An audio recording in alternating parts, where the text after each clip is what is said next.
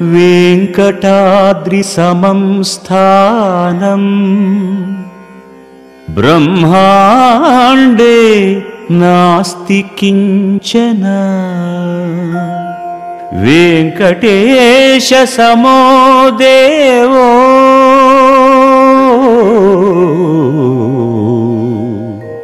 న భూతో న భవిష్యతి.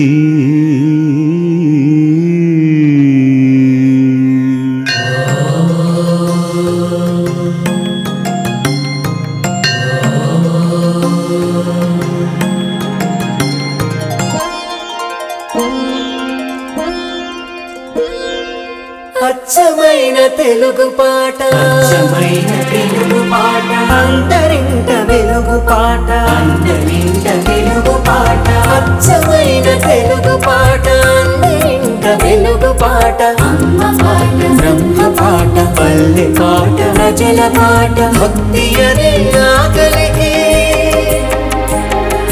భక్తి అనే ఆకలికి అన్నమైన పాట, భక్తి అనే ఆకలికి అన్నమైన పాట, మన అన్నమయ్య పాట, ఆ అన్నమయ్య పాటకు పట్టాభిషేకం, అన్నమయ్య పాటకు పట్టాభిషేకం. ఓం నమో నారాయణాయ,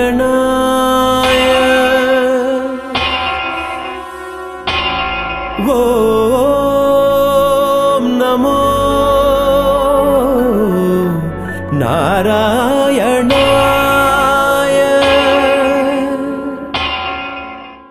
ఓం నమో వెంకటేశాయ. తిరుమల తిరుపతి దేవస్థానములు, శ్రీ వెంకటేశ్వర భక్తి ఛానల్, శ్రీ వెంకటేశ్వర రికార్డింగ్ ప్రాజెక్టులు సంయుక్తంగా సమర్పిస్తున్న అన్నమయ్య పాటకు పట్టాభిషేకం కార్యక్రమానికి సాదర స్వాగతం. అన్నమయ్య పాటకు పట్టాభిషేకం. అన్నమయ్య పాటకు పట్టాభిషేకం కార్యక్రమం ముఖ్య అతిథి ప్రఖ్యాత సంగీత దర్శకులు, మనందరికీ ఇష్టులు శ్రీ కీరవాణి గారికి సాదర స్వాగతం. ఆయన మాటల్లో హాస్యం ఉంటుంది, ఆ హాస్యం వెనక జీవిత సత్యం ఉంటుంది. ఆయన మాటల్లో వ్యంగ్యం ఉంటుంది, ఆ వ్యంగ్యం వెనక కఠోర వాస్తవం ఉంటుంది. కవి పండితులు, సరస్వతీమూర్తులు డాక్టర్ గరికపాటి నరసింహారావు గారికి అన్నమయ్య పాటకు పట్టాభిషేకం వేదిక అమితమైన ప్రేమతో, ఆప్యాయతతో స్వాగతం పలుకుతుంది. అన్నమయ్య పాటకు పట్టాభిషేకంలో పాల్గొంటున్న సంగీత దర్శకులకు స్వాగతం, సంగీతజ్ఞులకు స్వాగతం, గాయనీ గాయకులకు స్వాగతం. కార్యక్రమాన్ని ముందుకు నడిపించవలసిందిగా కీరవాణి గారిని కోరుకుంటున్నాను. పండిట్ మయూరేష్ గారు స్వరపరిచిన ఒక అన్నమాచార్య సంకీర్తనను పాడి ప్రారంభించు. పండిట్ మయూరేష్ గారు ఆశా భోన్స్లే గారి చేత, లతా మంగేష్కర్ గారి చేత అన్నమాచార్యుల వారి సంకీర్తనలు ఆలపింపచేశారు. ఆశా భోన్స్లే గారు పాడినటువంటి పీలు రాగం ఆధారంగా చేసుకుని సాగిన ఒక అద్భుతమైన సంకీర్తన ఆలపిస్తాను సార్.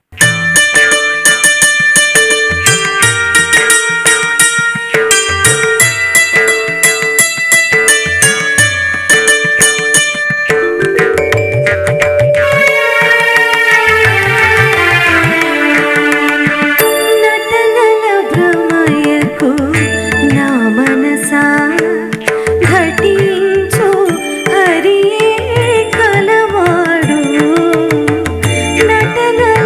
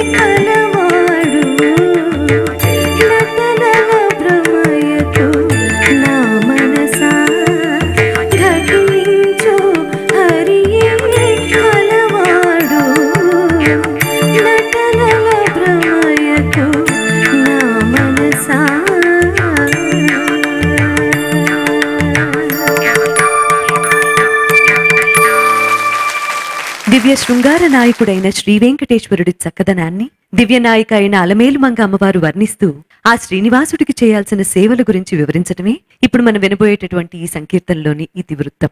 వినూత్నమైన ఈ సంకీర్తనకు స్వరాలద్దిన సంగీత దర్శకులు శ్రీ సాలూరి వాసురావు గారు. రాగం భైరవి, గానం గాయత్రీ నారాయణన్.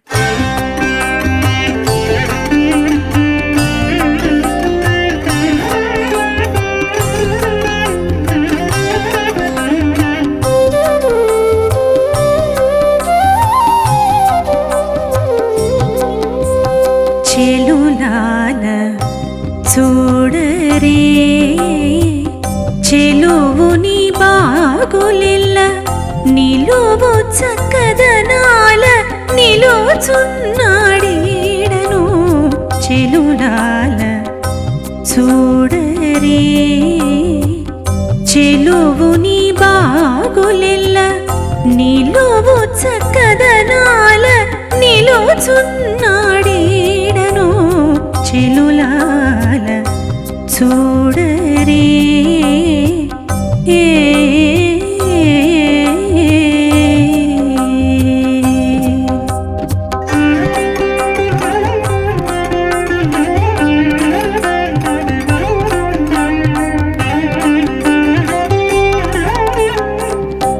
ఈయగది వీడేమో ఇందాక నీడ నుండినే నెయ్య పురమనుడంట నేనుంటిని.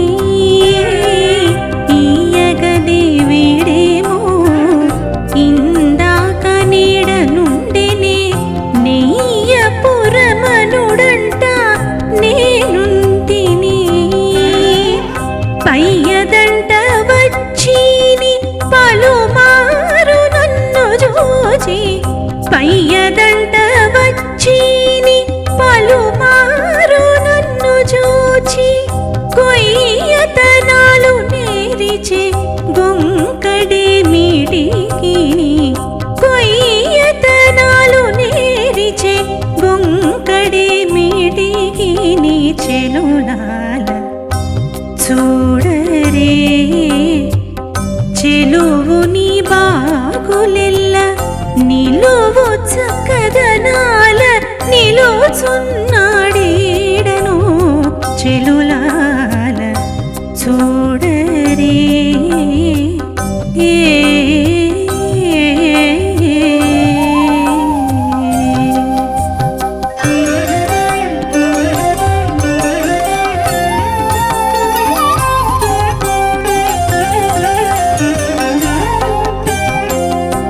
అడుగవే సుత్తులు ఆడ నుండి తావచ్చే నడుమతన ప్రియాలు నమ్మితిని.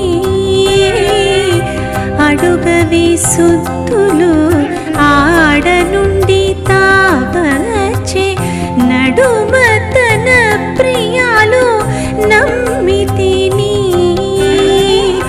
ఒడి వట్టి పెనగిని ఒనరి సంతోషాన, ఒడి వట్టి పెనగిని ఒనరి సంతోషాన, గడు సాయ చేతలను కరగడెంతైనా, గడు సాయ చేతలను కరగడెంతైనా.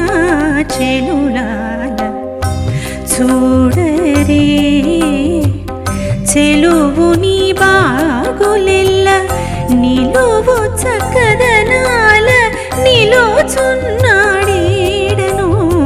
చెలులాల చూడరే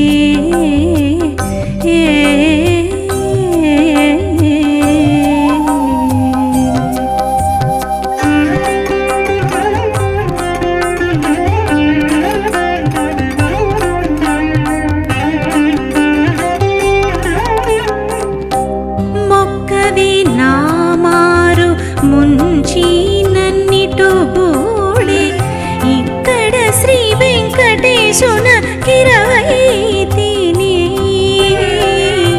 మొక్కవే నామారు ముంచి నన్నిటు బూడే ఇక్కడ శ్రీ వెంకటేశున వయసున 20 తిని అక్కరతో మన్నించిని అలమేలు మంగను నేను అక్కరతో మన్నించిని అలమేలు మంగను నేను తక్క కరతుల మించిని దంటతనమునను తక్క కరతుల మించిని దంటతనమునను చెలులాల చూడరే చెలువుని బాగులెల్ల నిలువు చక్కదనాల నిలుచున్నాడేడను చెలులాల చూడరే చెలువుని బాగులెల్ల నిలువు చక్కదనాల నిలుచున్నాడేడను చెలులాల చూడరే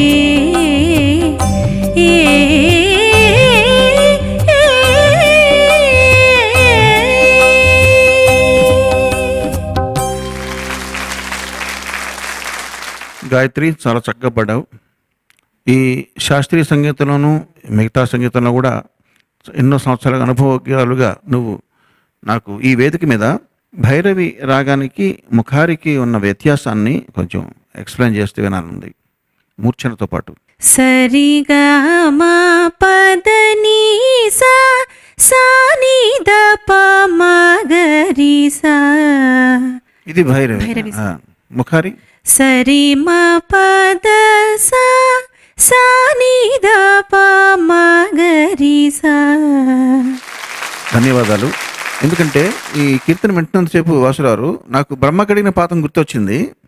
అది ముఖారనే అందరికి చాలామందికి అది బహుళ ప్రాచుర్యం పొందిన కీర్తన కాబట్టి చాలామందికి తెలుసు, వినేవాళ్ళకు కూడా శాస్త్రీయ సంగీతంలో ప్రవేశం ఉన్నా లేకపోయినా. అలాగే చాలామందికి అది గుర్తొస్తే మరి ఇది భైరవి అన్నారు ఏంటి ముఖారిలా వినబడుతుందని కొంతమందికి సందేహం వస్తే ఈ రెండింటికి ఉన్న చిన్నపాటి వ్యత్యాసాన్ని ప్రేక్షకులు కూడా తెలుసుకుని ఆనందిస్తారని ఉద్దేశంతో అడిగాను. చక్కగా పాడావు గాయత్రి, నీకు అభినందనలు. వాసురావు ధన్యవాదాలు. పాటలో మొదటి పల్లవిలో ఉన్నట్టే పాట అంతా నిలువు చక్కదనం ఉంది. నిలువు చక్కదనాల నిలుచున్నాడేడను అంటే స్వామివారు నిలువు దోపిడీకి ప్రసిద్ధుడు, అలాగే నిలువు చక్కదనానికి కూడా ప్రసిద్ధుడు. మనుషులు అందంగా ఉండడం అంటే ముఖం అందంగా ఉండడం, కళ్ళు అందంగా ఉండడం కాదు, మొత్తం అంతా అందంగా ఉండాలి. తర్వాత ఇయ్యగదే వీడము ఇందాక నేడనుండేనే అన్నారు. వీడము అంటే తాంబూలం ఇవ్వడం అనేది మన సంప్రదాయంలో 3-4 రకాల సందర్భాల్లో జరుగుతుంది. ఒకటి శృంగారపరంగా భార్య భర్తకు అందించేటువంటి తాంబూలం, ఇక్కడ అదే. రెండోది వీరుడికి తాంబూలం ఇచ్చేవారు, వీర తాంబూలం అనేవారు, అగ్రతాంబూలం అనేవారు. దాన్ని యుద్ధానికి పంపేటప్పుడు వీరుడికి తాంబూలం ఇచ్చేవారు. కవికి తాంబూలం ఇచ్చేవారు. ఓ కావ్యం రాయమని అడిగినప్పుడు కవికి తాంబూలం ఇచ్చేవారు. కృష్ణదేవరాయలు మనుచరిత్ర రాయమని కోరినప్పుడు పెద్దనికి తాంబూలం ఇచ్చాడు, దాన్నే అగ్రతాంబూలం అన్నారు. అంటే ముందు, అందరికంటే ముందు ఇచ్చిందని. శృంగారపరంగా తాంబూలం ఇచ్చేవారు. ఇక్కడ శృంగారపరమైనటువంటి తాంబూలం ప్రస్తావన. ఈ మొత్తం సంస్కారం నుంచే మనకి పెళ్లిలో తాంబూలాలు ఇచ్చుకోవడం అనే మాట వచ్చింది. పెళ్లిలో తాంబూలాలు కొన్ని చోట్ల పూలు పళ్ళు అంటారు, కొన్ని చోట్ల తాంబూలాలు అంటారు. కన్యాశుల్కంలో గురజాడు వారు గొప్ప చమత్కారం కూడా చేశాడు. అగ్నిహోత్ర అవధానంలో సంబంధం కుదిరి చేసుకొచ్చాక ఇంట్లో ఎవరో ఇష్టం లేదంటే తాంబూలాలు ఇచ్చేసాను తన్నుకు చావన్నాడు. ఇక మాట్లాడడానికి లేదు, తాంబూలం ఇచ్చామంటే అయిపోయినట్టే లెక్క. అన్నింటిలోకి గొప్పది ఏమిటంటే కవికి ఇచ్చేటువంటి తాంబూలం. బహుశా అన్నమాచార్యులకి ఆ తాంబూలాన్ని స్వయంగా వెంకటేశ్వర స్వామి ఇచ్చి ఉంటాడు, నా మీద కీర్తనలు రాయవయ్యా. అలాగే కొయ్యతనాలు నేరిచే కొంకడేమిటికినే అన్నారు. భగవంతుడి మీద కాస్త కోపం వస్తే మనం కూడా కొయ్యబారిపోయాడయ్యా అంటూ ఉంటాం. అందుకని కొయ్యతనాలు అంటే ఏదో దుష్టచేష్టలు అని అర్థం చెబుతారు, కానీ దేనికి చెలించిన ఒక తత్వాన్ని కొయ్యతనం అని చెప్పొచ్చు. ఇంకా గొప్ప మాట కరగడెంతైనా అన్నారు. చూడండి, గడుసాయ చేతలను కరగడెంతైనా. మనమేదో మన గడుస్తానం, మన తెలివితేటలు దేవుడి దగ్గర చూపించే ప్రయత్నం చేయకూడదు. అమాయకంగా దేవుడి దగ్గర శరణాగతి వేడడమే ప్రధానమైన విషయం. ఎందుకంటే లేకపోతే కరగడాయన ఆ జాలికి, ఆ గుండెకి, ఆ శరణాగతి భావానికి కరిగిపోతాడు తప్ప మన తెలివితేటలేవో ఆయన దగ్గర ప్రదర్శిద్దామంటే కుదిరే పని కాదు. అందుకని అలాగే భక్తితో కరిగించండి స్వామిని. అలాగే గొప్ప మాట మనం మర్చిపోయింది దంటతనం. తెలుగులో మంచి దంట అని ఇప్పటికీ వాడతారు కొంతమంది, దంట దంటు అని కూడా వాడతారు. సామర్థ్యం అనడానికి అచ్చ తెలుగు మాట దంటతనం. అటువంటి రమణీయమైన వాతావరణాన్ని, భాషాపరమైనటువంటి సామర్థ్యాన్ని మనకు అందించిన అన్నమాచార్యకి నమస్కారాలు. అమ్మ, మీకు ధన్యవాదాలు. జన్మనిచ్చేవాడు దేవుడు, జన్మించేవాడు జీవుడు. జన్మ వల్ల జీవన వ్యవహారంలో ఎదురయ్యే చిక్కుల్ని పరిష్కరించగలిగేవాడు, అన్నిటికీ ఆధారమైనవాడు ఆ అఖిలాండ కోటి బ్రహ్మాండ నాయకుడు. ఆయనను సేవించటం మినహా మరో మార్గం లేదని అన్నమయ్య ఇప్పుడు మనం వినబోయే సంకీర్తనలో స్పష్టం చేశారు. ఈ ఆధ్యాత్మిక సంకీర్తనకు స్వరకర్త శ్రీ సాయి మధుకర్, రాగం హంసానంది, గానం శ్రీకృష్ణ. హరి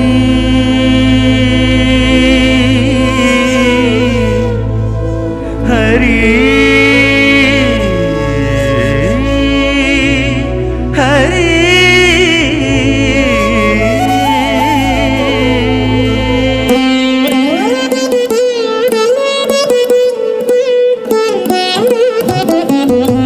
ఇచ్చినవాడు హరి, పుచ్చుకున్నవాడ నేను, చెచ్చరదగవులింక చెప్పగదరు.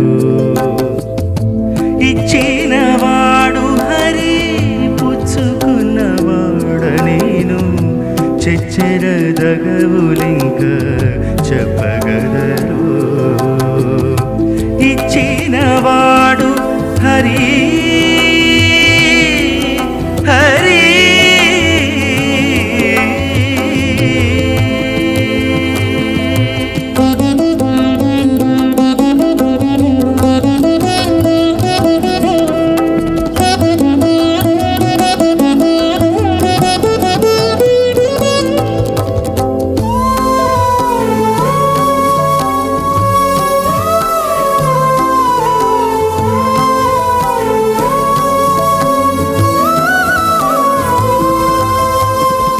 నిలిచినది జగము, నిండినది భోగము, కలిగే జీవులకొక్క కాణచి.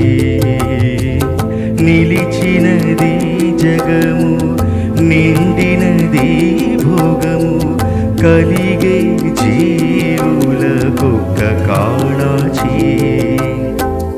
వలయు శాసనాలు వడి 4 వేదములు, వలయు శాసనాలు వడి 4 వేదములు, చలపట్టి జాణలు చదువుకోరో, చలపట్టి జాణలు చదువుకోరో.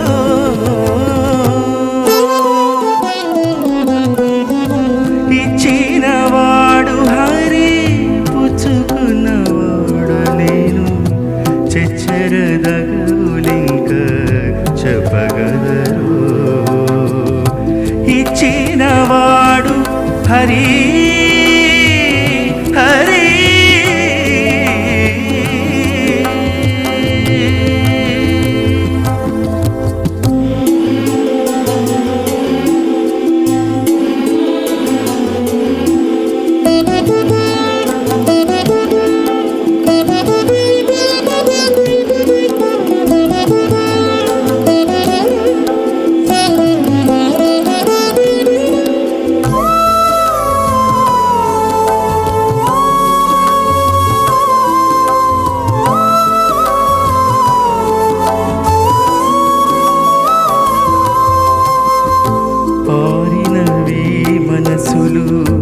పట్టినది జననము, పోరు తీరే కర్మముల పొలమేర.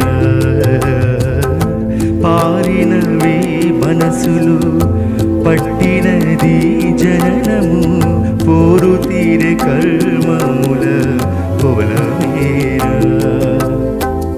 కోరికలే సాక్షులు, గుట్టలు త్రిగుణములు, కోరికలే సాక్షులు, గుట్టలు త్రిగుణములు, ఊరు పేరు తెలుసుక ఒడబడరో, ఊరు పేరు తెలుసుక ఒడబడరో.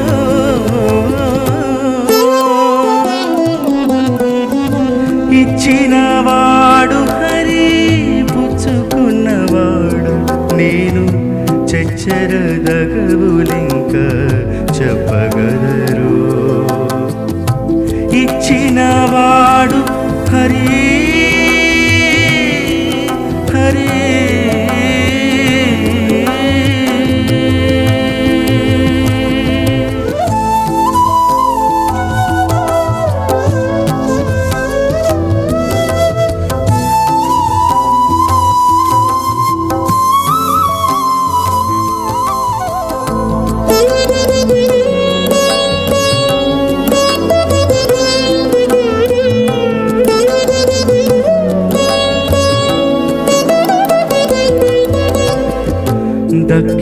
దక్కినది ధర్మము, తప్పనిది భాగ్యము, లెక్కించను దుటి వ్రాలే లిఖితములు.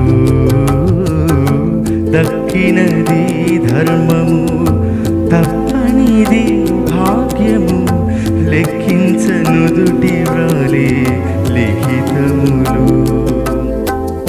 ఎక్కువ శ్రీ వెంకటేశుడు ఇన్నిటికి మూలము, ఎక్కువ శ్రీ వెంకటేశుడు ఇన్నిటికి మూలము.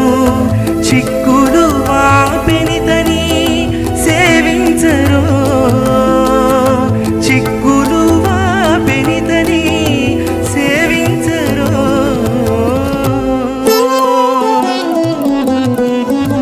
ఇచ్చినవాడు హరి, పుచ్చుకున్నవాడనేను, చెచ్చరదగవులింక చెప్పగదరో.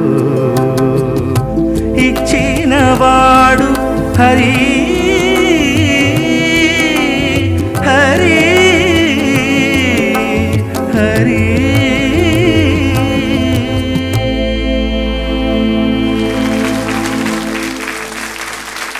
ఇద్దరు కూడా చక్కగా నిర్వర్తించారు. అభినందన. Thank you.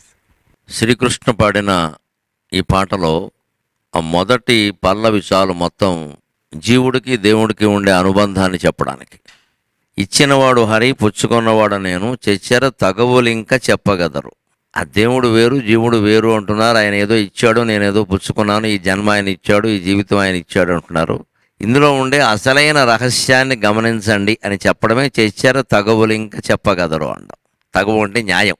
అంటే న్యాయం చెప్పేవాడు రెండు పక్షాల వినాలిగా, జీవుడు పక్షం దేవుడు పక్షం అన్నట్టుగా ఇటు అటు వినాలి. కొన్ని ఆధారాలు కూడా చూపించమనాలి. వాటిని మళ్ళీ నిష్పక్షపాతంగా పరిశీలించాలి. మనసులో పక్షపాతం ఉంటే ఆధారాలు వేరుగా కనపడతాయి. అలాంటి పరిశీలన చేస్తే ఎలా ఉంటుందో తర్వాత చరణంలో చెబుతున్నాం. నిలిచినది జగము, నిండినది భోగము, కలిగే జీవులకు ఒక్క కాణాచి. కాణాచి అంటే నిలయం అని అర్థం. అది నిజానికి కాణయాచి అని విడి మాట. కాణయాచి అది పలుకుబడిలో కాణాచి అయింది. కాణాచి అంటే నిలయం అని. కాకినాడ కళలకు కాణాచి అంటారు. నిజానికి కళలకు నిలయమైన నగరాలు ఆంధ్రదేశంలో చాలా ఉన్నాయి. కాకినాడకి ఎందుకు వచ్చింది ఆ పేరంటే కాకా కలిసింది, అది విషయం. అందుకని అంటారు.